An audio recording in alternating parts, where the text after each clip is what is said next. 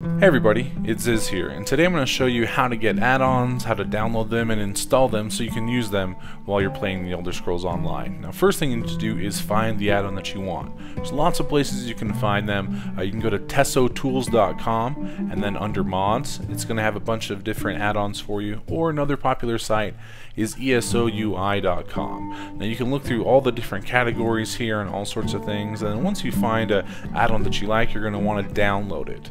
Now you're going to want to put that file under Documents, Elder Scrolls Online, Live, and then Add-ons. Now if you don't have an Add-ons folder, you can just make one. Just right-click, New Folder, and name it Add-ons. Now after you get the downloaded file you want, it's going to look like this, and it's going to be compressed. So you're going to need to right-click on it and click Extract here.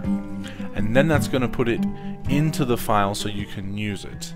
Now in the game, what you're going to need to do is press Escape and under Add-ons. Now these are add-ons I had before, but it doesn't show the new one that I just put. We need to reload the UI.